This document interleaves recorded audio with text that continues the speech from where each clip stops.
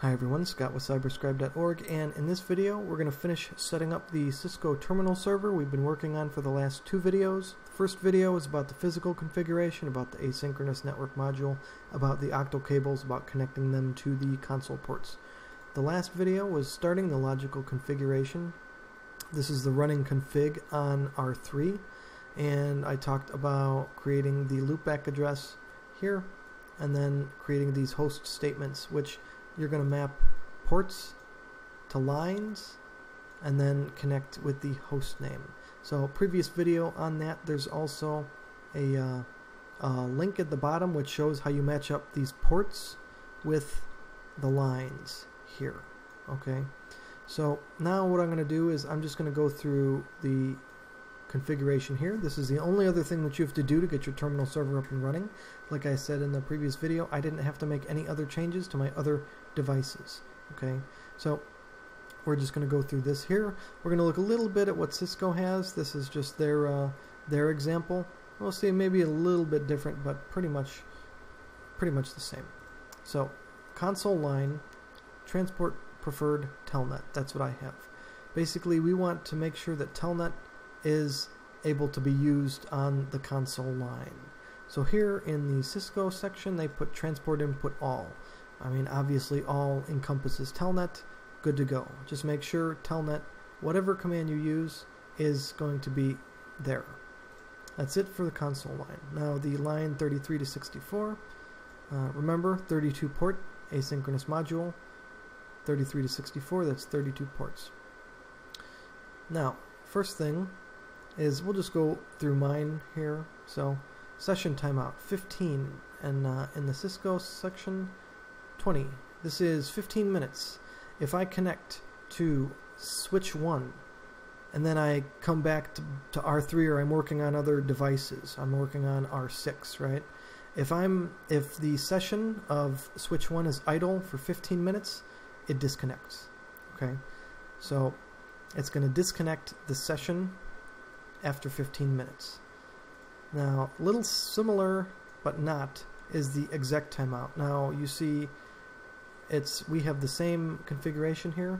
It's basically a no exec-timeout, so I'm not going to get kicked out of privileged exec mode if I'm connected to that, like if I'm connected to switch 1 over privileged exec. It's not going to time me out and make me log in again. That's what that's all about. So remember, the session is the connection to the box, okay? And that's going to kick me out if I don't use it for 15 minutes. No exec timeout just means that once you log in as privileged exec, you're not going to get timed out into just the regular one. All right. Now this one's a little complicated. So I'm going to read what Cisco has for this, and then I'll give my interpretation. So Cisco for no exec says, unwanted signals from the attached device do not launch. An exec session ensures that the line never becomes unavailable due to a rogue exec process. So my interpretation, and tell me if I'm wrong or if I'm misinterpreting it, is no rogue process is going to be allowed to kick me off of the exec mode on these lines, right? So that's what that tells me. Nobody's going to be able, no process, no malicious script is going to be able to kick me off of these lines, off of these console lines. Okay. Then transport input telnet. Now, you don't see that on the Cisco side, but my experience in my situation here is that I had to put this in so that I could connect. I was getting like connection refused when I didn't have that. So that's my experience. Cisco doesn't have that. You know, you can try it, see what works for you.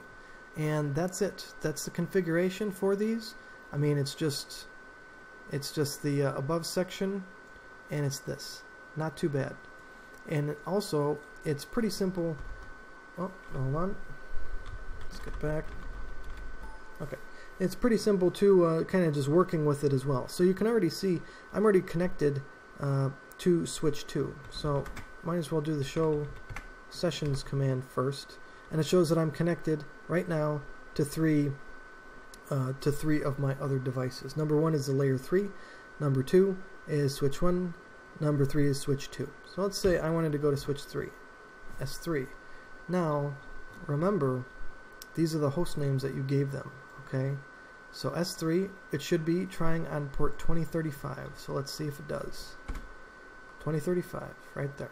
Okay, and there we go. We're there. How do we get back? Control-Shift-6 and then X. And you might have to mash the keys a little bit. Now let's go to show session 1, 2, 3, 4. Let's say I wanted to go back to layer 3 switch, connection number 1. Just hit 1. That's all I got to do. Pretty easy. Get back. Show sesh. Alright, and you see where that star is the last device that you were using. So let's say you wanted to work on the layer 3, or not layer 3, R3, this present router, which is also the terminal server. Okay, show run, fine, all your commands are fine, conf t, good stuff. But if you go back here and you don't have anything, it's just blank, and you hit enter. Well, let's just do this. Show sesh. Alright. Connection number 1 has a star next to it. I hit enter. It resumes a connection to that device. So that's what that star is about. That's what you just have to be aware of there. Is that wherever you're connected to, your last connection, if you hit enter when you're in privileged exec mode, you're going to go back to that. So again, connection 1. Hold on.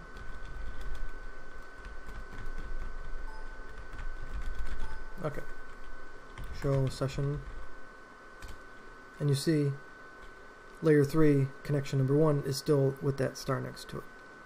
So let's say we want to connect to 3 for the sake of not being too redundant, but just to give another example. Okay, we're back to S2, which is connection 3. Let's go back. Show session. Okay, so if I hit enter right now, it would take me back to connection number 3, which is host S2.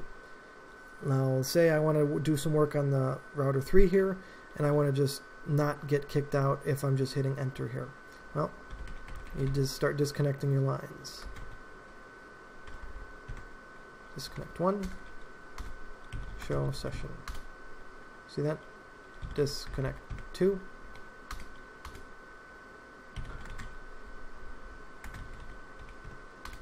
There you go. So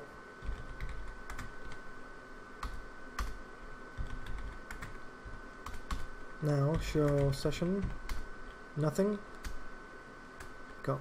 Okay. All right. And here show session, hit enter, takes you back. So that's what that's all about. And you know, just so you're aware of it, not that you keep thinking you're doing something wrong. It's meant to do that, meant to be that way. So basically, to go back and work on your own router, disconnect your connections, or just, you know, don't, I mean, you can still do like show run, just you can't have it blank. But if you want to do it with blank, if you want to give yourself more room like that, you need to basically disconnect from all of your lines. Okay, and that is about it. So after I mash the keys a million times,